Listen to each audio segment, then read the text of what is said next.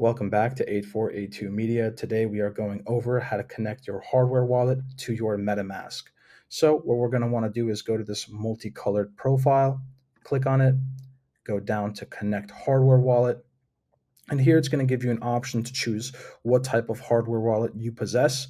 I have a Trezor, so I'm going to click on this one, click continue, and it's going to bring you over to this page where you can choose what type of wallet you have.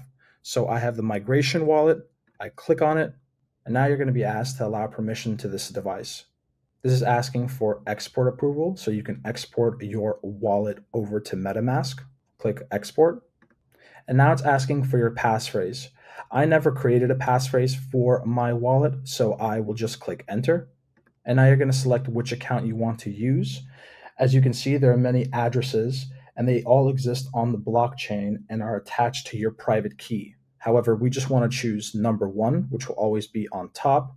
And you can indicate this by how much Ethereum you have in that wallet. So we're going to click check, unlock, and now you have successfully connected your hardware wallet to your MetaMask.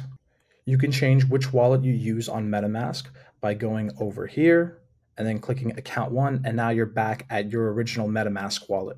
But going back here and clicking Trezor, you're back on your hardware wallet. If you want to be extra safe after using your hardware wallet on MetaMask, you're going to want to go right here and click remove account for precautionary measures.